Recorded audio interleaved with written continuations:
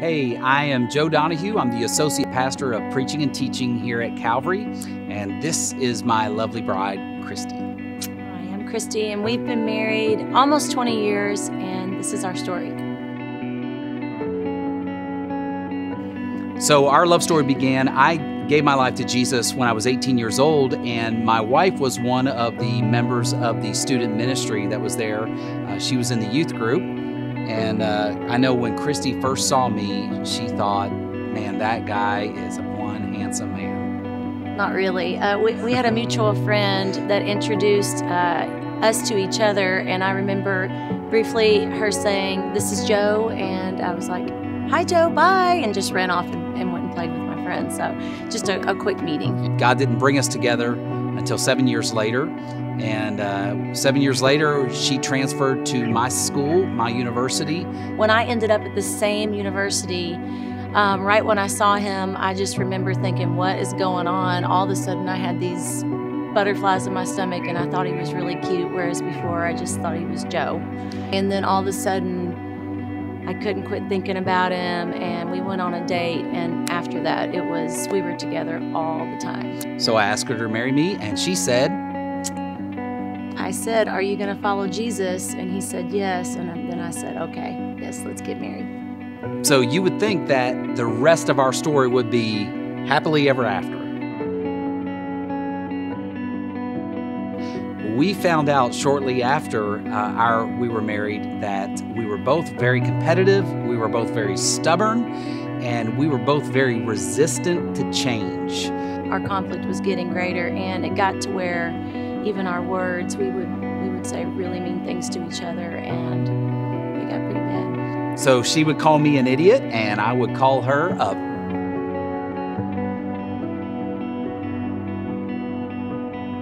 As the contest between us grew back and forth, as we bickered back and forth, as that went on, I began to wonder, God, did I marry the wrong person?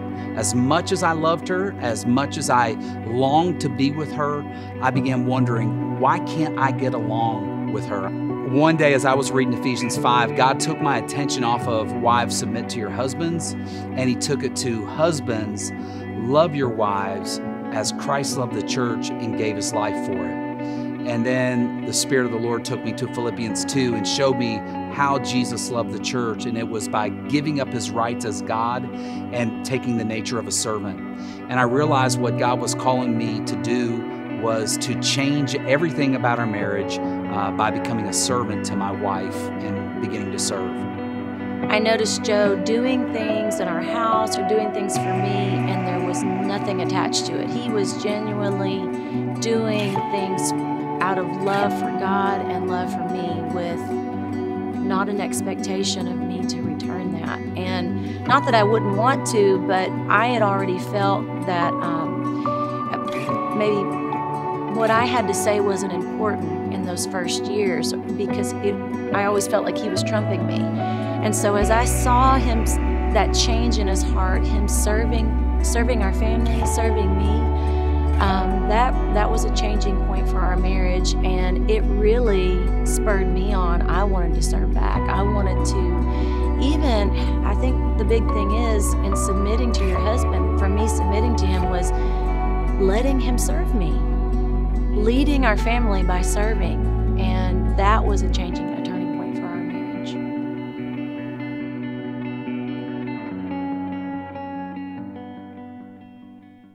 I'm going to encourage you to take your Bibles or your Bible apps and turn to Ephesians chapter 5. Ephesians chapter 5 is our text today. If you don't have a Bible with you, that's fine. Grab one of the Bibles in the seats around you. Turn to page 1162 and you will find our text. That's 1162. And as always, if you're here and you don't have a Bible and you want one, then please take one of these. This is our gift to you. We want you to have the Word of God and read the Word of God, because we know if you do that, God will change your life. I just want to say thank you to Calvary before we dive into the message. Thank you, because I got back Tuesday night from our mission trip to Mozambique and got to visit a bunch of well sites. I want you to know that through Calvary's generosity, these past 3 years, we have provided the funds for 38 freshwater wells to be built in villages that didn't have them. And yeah, I think that's incredible. That means that about 30 to 35,000 people a day are drinking water that you are providing for them, clean water, where their kids aren't getting sick anymore, and they're a lot healthier. And so they recognize that. Everywhere we went, pastors were grateful. The church members were grateful. Government officials showed up to say thank you and can you please put in more wells?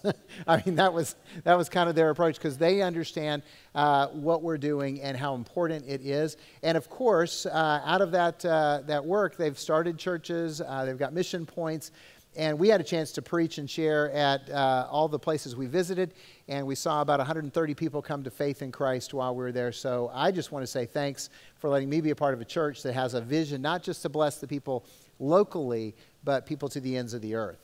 I also want to take a moment and just personal privilege and say thank you for prayers, for condolences.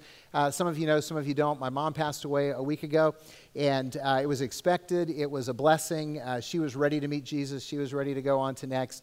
But a lot of you have expressed those thoughts and prayers, and I appreciate it tremendously. So on behalf of my family, I just want to say thanks. It's a joy to know that you're being thought of and prayed for and encouraged in that way. It's great to be part of a family that goes way beyond your family of origin, that is a family of faith, and I am grateful for that. So speaking of families, we're concluding our series called Created For, and today we're talking about blessing. Blessing. We were created for blessing in relationships, in marriages, in families. And I don't personally know anybody who wants to be blessed less.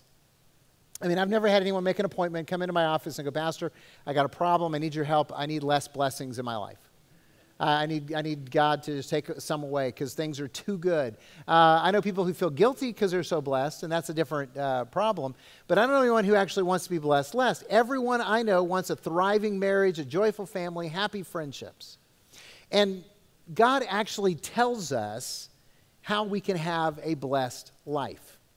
It really boils down to taking the Word of God and applying it to our lives so that we begin to live according to God's design, according to God's plan. And as we do that, then our lives are more blessed. And that's just the reality.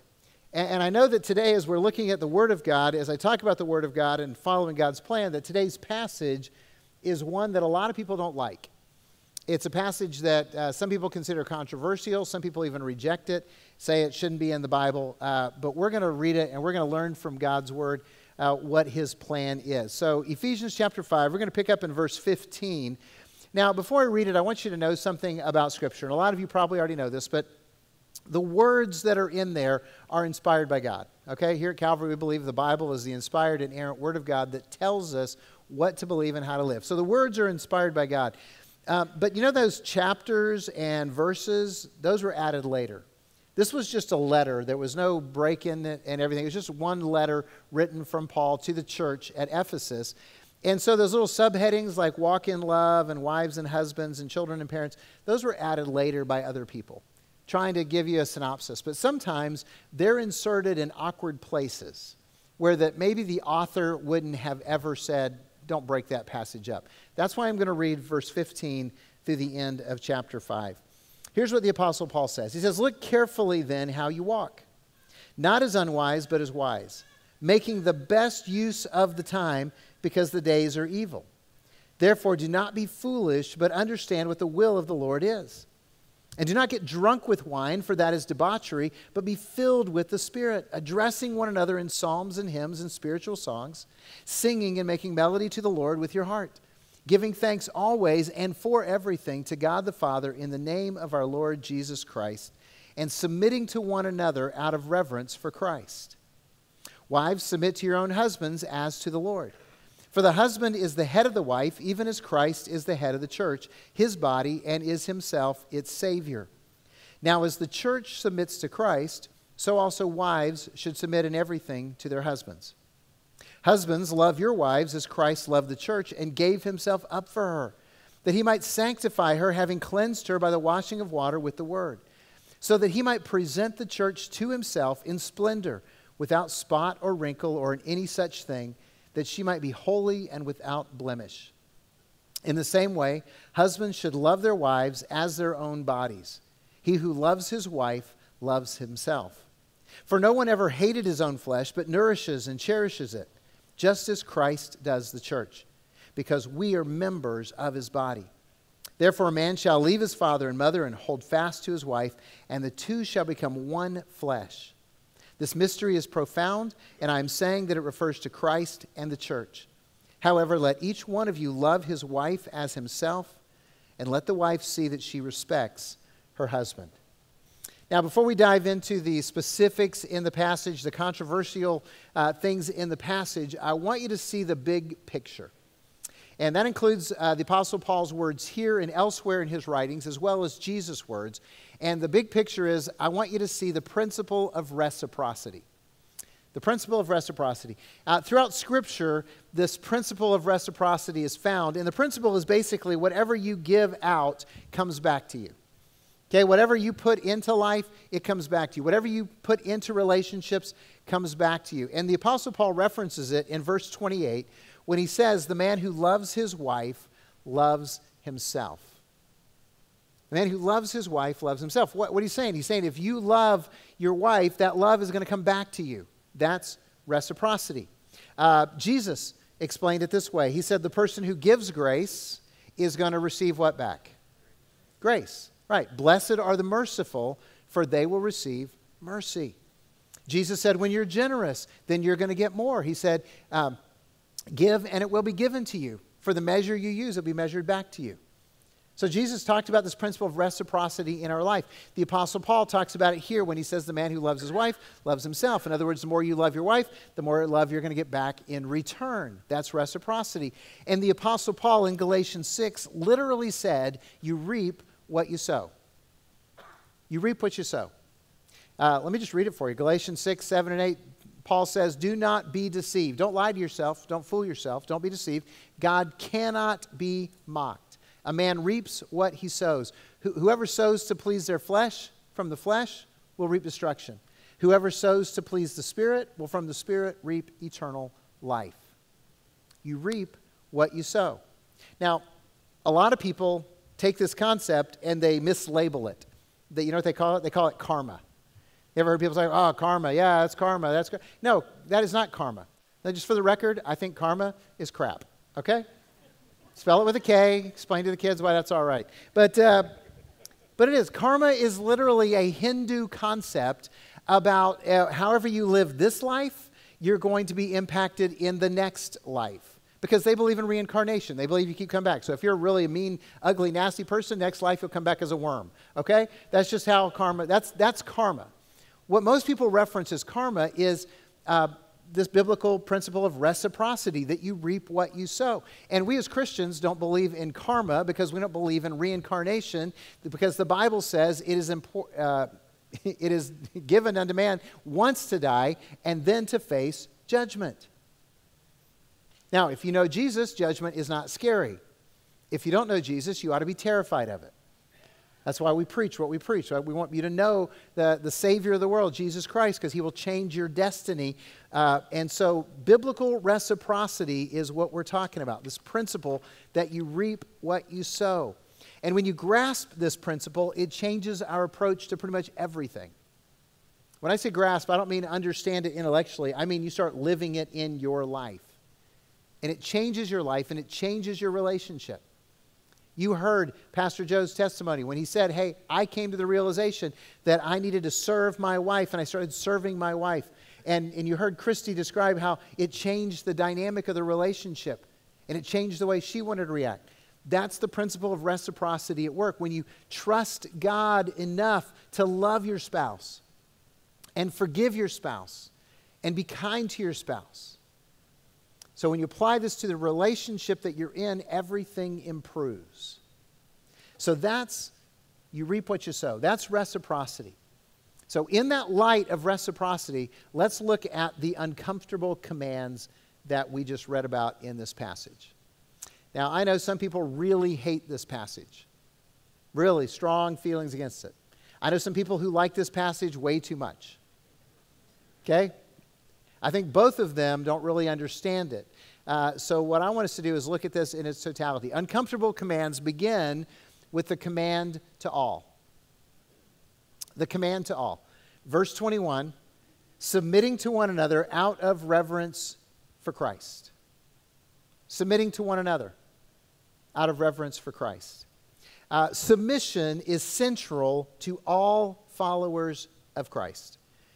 In fact, you can't follow Jesus unless you submit to Jesus. So I want you to understand this. If you're a follower of Jesus Christ, you believe that Jesus is the one and only Son of God and Savior of the world. And you believe that Jesus died on the cross to pay for your sin. That he was raised from the dead, and you made a commitment to follow Jesus with your life. Understand that you surrendered to Jesus when you made that commitment. You said, Jesus, you are now my Lord.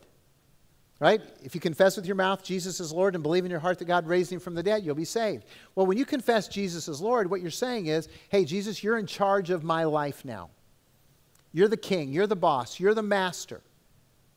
And therefore, I live my life according to what Jesus wants. I submit to Jesus. Now, if you're sitting here and you think, well, I'm a Christian, but I've never really surrendered to Jesus, you're not a Christian. This journey begins when you surrender, when you submit to Jesus. That's how we get started on this journey.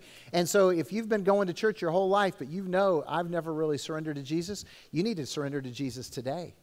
You can do it right now. You can come see us after the service and tell us, hey, I figured this out. I surrendered to Jesus. I'm going to live my life his way from now on. He's my Lord.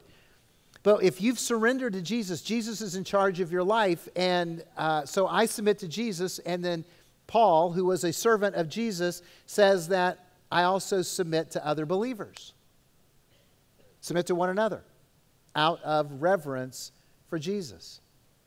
That means I receive instruction and counsel and rebuke from other believers. That means I accept help and encouragement and correction from other believers. That means that I embrace accountability as part of the body of Christ. Can I just be really blunt? You know why we want everyone in a life group? Because that's where this really happens in relationships. Because when you're just like showing up at church and you're not in relationship with other believers, there's not a whole lot of that whole submission possible.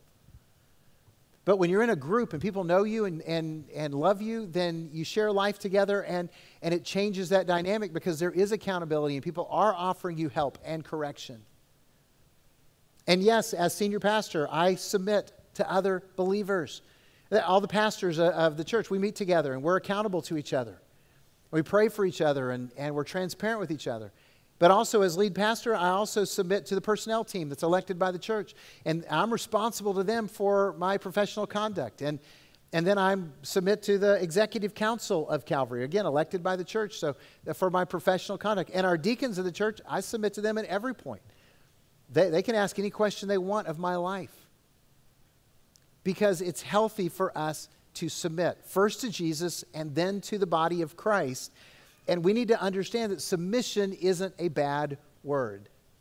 Because I know some of the guys sitting here right now are going, yeah, submission, that's the S word. Not going to use it. But we need to. It's essential to our identity as followers of Jesus. And when you understand this, then the rest of this passage is not so frightening or disturbing. So first is the command to everyone. And then there's the command to wives.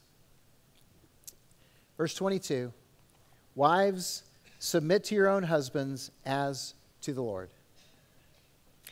Now I know some of you ladies right now just tensed up. You don't like that verse. You wish it wasn't there. But I want you to notice a couple of things. First thing I want you to notice, and this is for everybody in the room, who is this command given to? Okay, one person got the answer right. One person said, wives. Yeah, it's written there. It's the first word of verse 22, wives. Okay, this command is given to married ladies who follow Jesus. That's who it's directed at. That's who it's for. It invites married ladies to trust God and not only submit to Jesus and also submit to the body, other believers, but also to submit to her own husband. It's given to married women who follow Jesus. I'm saying that for a point because the point is this. Guys, if a man tries to use this verse to control, demand, or force a woman to do anything, put her in her place, whatever, I just want you to understand he is not only not representing Jesus, he's abusing Scripture, and he's being anti-Christ. Is that strong enough language? Okay? If a guy tries to use this verse, he is abusing Scripture, and he's being anti-Christ. Because it's not for us, gentlemen. I mean, it's for... Who's it for? Again, who's it addressed to? Wives. So guys, if you think that applies to you, then you've got an identity crisis. Okay? And we need to talk. So you don't have anything to do with this verse. It's obviously Jesus is talking to wives and you're not one, so just take a pass on it. Hands off. It's not for you. It's not for you to use. It's not for you to point out. It's not for you to hold up. It's not for you to try to turn into a baseball bat. None of that is appropriate. This is for the ladies who love Jesus. First of all, understand who it's for. Secondly, this verse only makes sense if you believe God has a design for this world and His design works best. Okay? In other words, it's for married women who are committed Jesus followers. This verse is not for the population at large. It's not for unbelievers. It only works in the context of faith. It only works in the context of people who say, hey, Jesus is our Lord and we're living by His word. That's the context that it works in. So as far as a general societal rule, it doesn't really apply. It applies to us who say Jesus is Lord and His word is true. And by the way, that's kind of why it's important to listen to biblical boundaries when it comes to marriage. Okay, I don't know if you understand the biblical boundaries. First of all, the Bible assumes that you're going to marry someone of the opposite gender.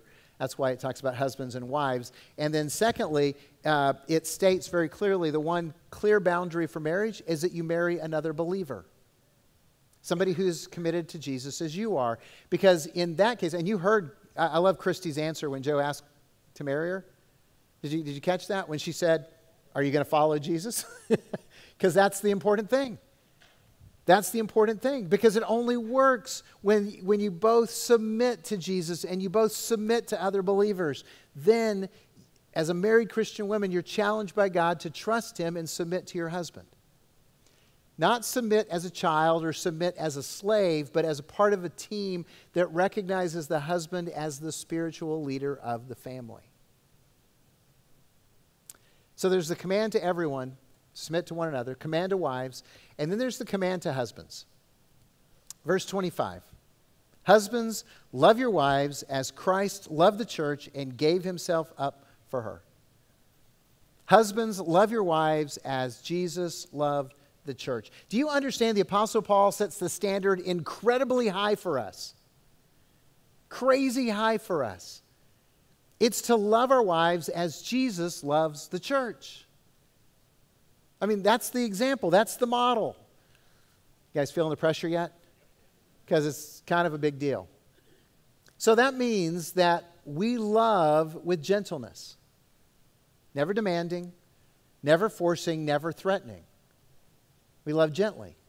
It means we love with patience. That we lead patiently. That we control our temper. Proverbs 25:28 says, like a city that's been broken into and left without walls is a man without self-control.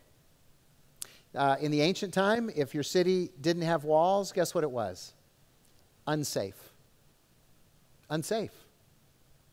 Guys, do you realize that if you lose your temper all the time, that you are being unsafe for your family? That's not Jesus. Jesus loved patiently, gently. Jesus loved sacrificially. In other words, it's putting your wife's needs above your own needs. And every one of us is tempted to be selfish. Let's just go ahead and acknowledge it. We all come home, we're all tired, we're all worn out, we've had a busy day, we want to decompress, we want to just, but we're all tempted to be selfish, and yet Jesus challenges us men to put our wives' needs above our own. That's loving sacrificially, saying that you will do whatever it takes to rescue her and protect her and promote her well-being. Again, this is God's design. And men, God has designated us as the leaders, so that means we go first. Because I know what deals we're making in our head. Because I've been there. I will if she will. Hey, let's agree on this. Again, I'm just going to point to the Donahue's testimony. Joe just said, hey, I didn't go to Christy and say, hey, let's change this. He just changed it. He repented. He started serving his wife, and God redeemed the marriage. It's about us leading. And here's the thing. Guys, if we love our wives as Christ loved the church, do you know what her response is going to be? You know what our wife's response is going to be? She will trust you enough to follow your lead. That's biblical submission. That's really what biblical submission is. Trusting enough to follow your lead. But you got to be leading the right direction. Understand, all this is not about power. It's not about control. It's not about dominance. It's not about winning. Because if you win and your spouse loses, you both lose. This is about loving each other in a way that blesses each other incredibly. Because the man who loves his wife loves himself. So let's look at the principle of blessing.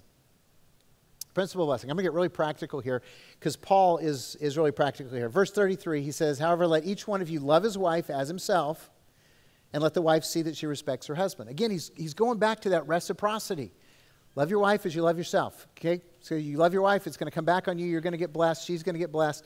You're going to live in blessing if you do this. So, let me just ask you, do you want to be blessed in your relationships? Can I just commend you guys because you guys answered better than any other service? All the rest of them were like, are we supposed to answer out loud?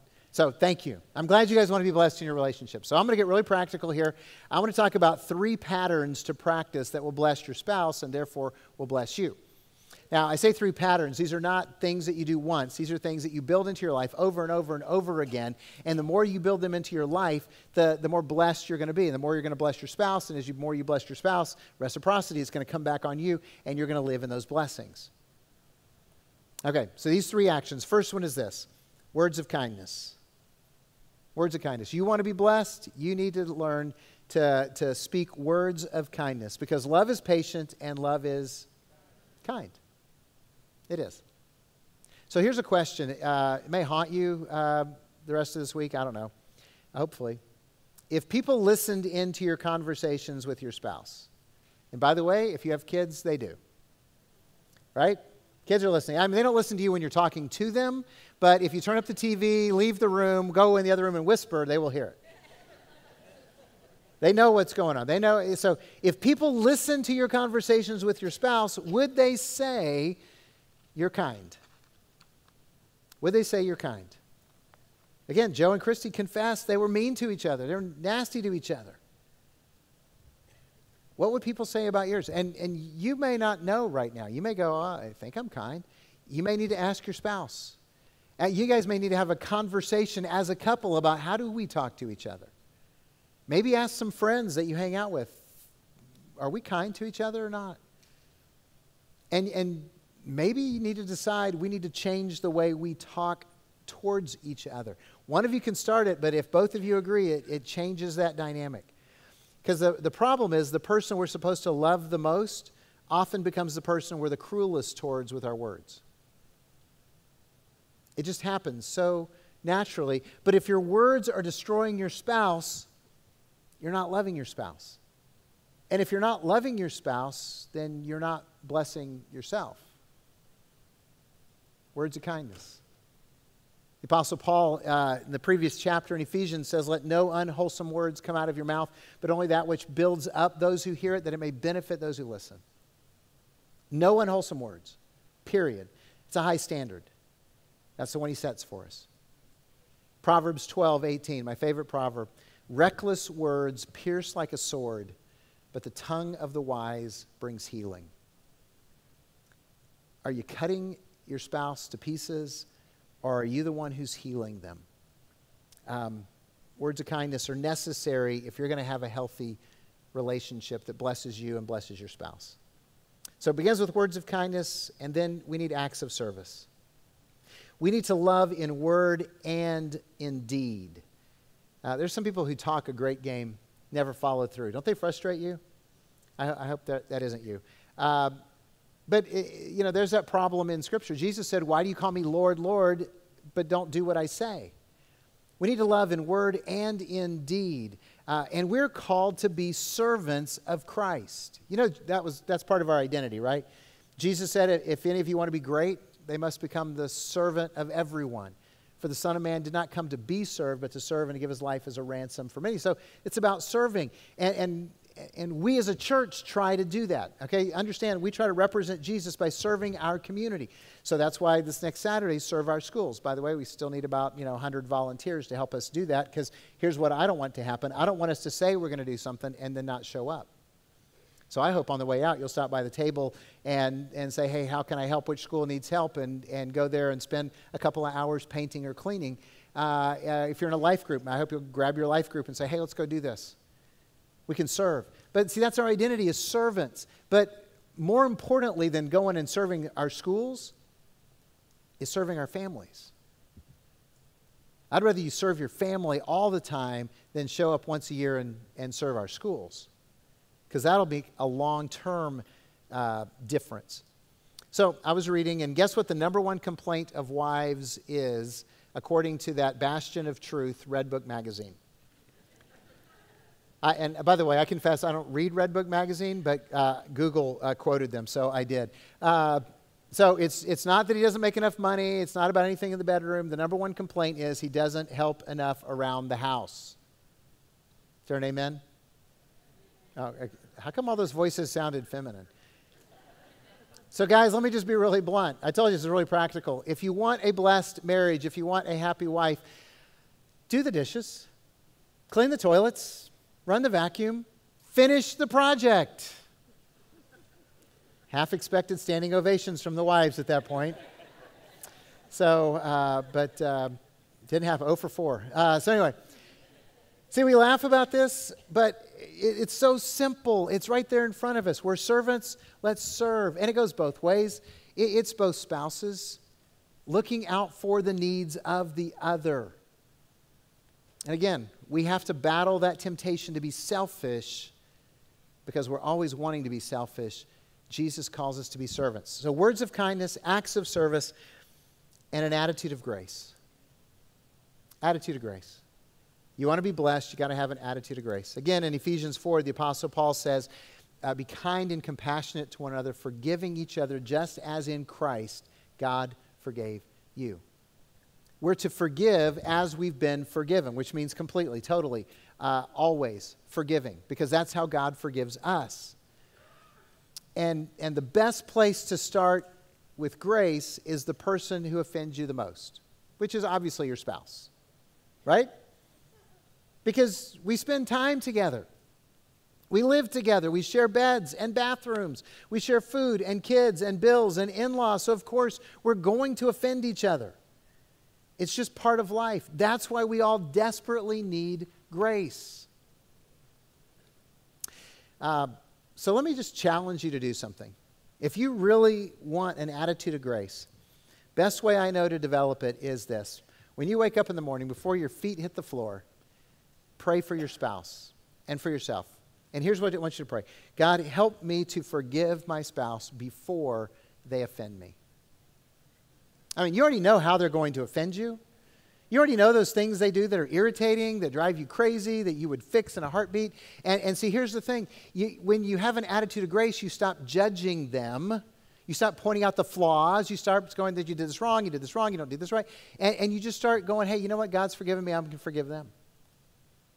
An attitude of grace, and it flows. And if you'll do that, and you'll say, okay, God, help me to forgive them before they offend me, and help me to love them like you love me, it'll change your attitude, and your attitude becomes one of grace, and it flavors everything in the relationship.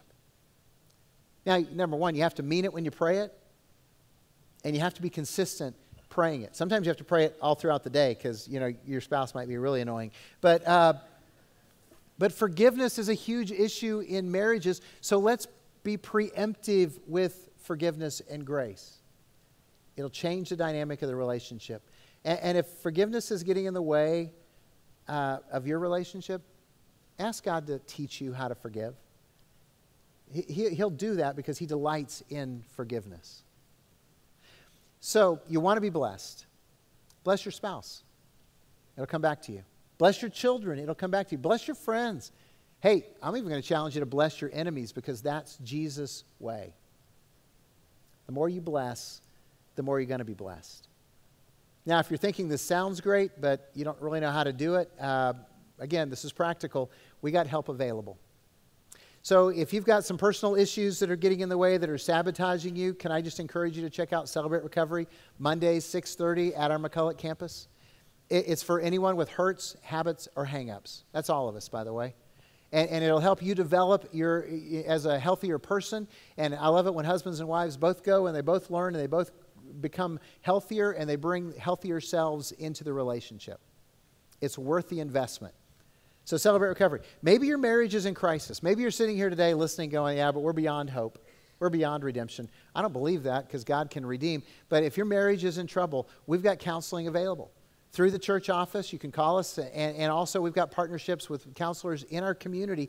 And we would love to help you get the help you need to salvage your marriage. God can redeem. Don't give up. Just go ahead and say, we need help. Third, maybe your marriage is okay. You're not in crisis. You kind of feel like, hey, it's all right, but it could get better. You'd like it to get better, but you really don't know the concrete steps to take. That's why we started the Marriage Mentoring Ministry. And again, there's a table available out here through this door after the service. You can stop by, get some information, talk about it. And we need both people who want to be mentors because you got a strong, healthy marriage and you've survived and God's redeemed and you want to bless some others. And we also are inviting people who say, hey, I want someone to encourage us. I want somebody that we can learn from. I want somebody we can just ask really ridiculous questions of and not feel embarrassed. You can sign up online, calvarylhc.com. You go to the ministries part, you have to pull down the menu, and it'll say Marriage Ministries. You can sign up online, and they will connect you to a mentor couple.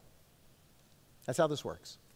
No pressure, no publicity. It's just you and another couple. You get together, you talk. So that's what we have. We have help available to you. We're already praying for you. We're already encouraging you. We're already having sermon series where we're talking about this stuff because we want you to talk about this stuff. Don't just say that you want a better marriage. Submit to Jesus and follow him and let him build it in your life. That's what he wants to do. I pray that you will let him do that. Let's pray together. Father, thank you. Thank you for loving us. Thank you for adopting us as children. Thank you for putting your Spirit in us to teach us and lead us. And right now, we need to hear your voice. We need to get some courage because you're prompting us to take some actions that are honestly unnerving, to have some conversations with our spouses, to seek some counsel from people who are a little bit further down the road. So God, help us to follow through with your leading right now. And I just pray that every person here would hear your voice, would know that you love them, and would have hope because you can redeem. In Jesus' name I pray. Amen.